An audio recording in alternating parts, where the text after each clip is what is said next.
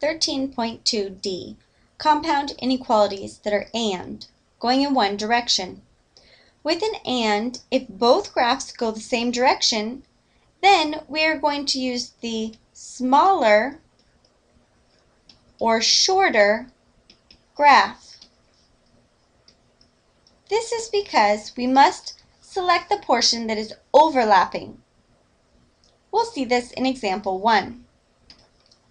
In example 1, let's start by solving the first inequality by adding 6 to both sides. This gives us 5x is greater than or equal to 32. Dividing both sides by 5 gives us x is greater than or equal to 32 fifths. And then let's solve the second one by subtracting x from both sides, giving us 2x plus 1 is greater than -9. Then subtracting 1 from both sides, giving us 2x is greater than -10. Dividing both sides by 2, we get x is greater than -5. We can now start drawing our graph where we label all of the numbers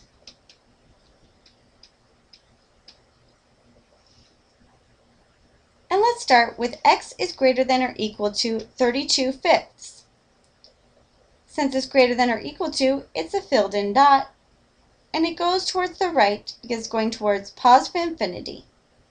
Next, we have x is greater than -5, so that is an open dot, also going in the positive direction. And then we can only select the overlap, so essentially all we're selecting is the shorter of the two lines, which starts at 32 fifths and goes towards positive infinity. Let's write this in interval notation. We start with a bracket because it is a closed dot. We have 32 fifths, comma, positive infinity, parenthesis, and this is our answer. Let's look at another example in example 2. In example 2, we must start by distributing before we begin. This gives us 8x plus 8 is greater than 6x plus 2. We then subtract 6x from both sides, giving us 2x plus 8 is greater than 2. Subtract 8 from both sides, which gives us 2x is greater than -6. And then we divide both sides by a 2, giving us x is greater than -3. And then we have and the second equation.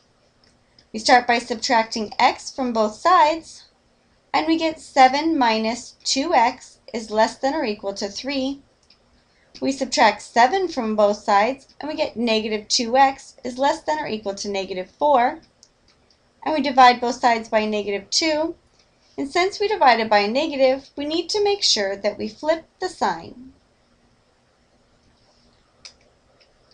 And we get x is greater than or equal to 2. Let's graph this. Let's start by placing our numbers on the line. Now we have x is greater than -3, which means an open dot at -3 going towards positive infinity.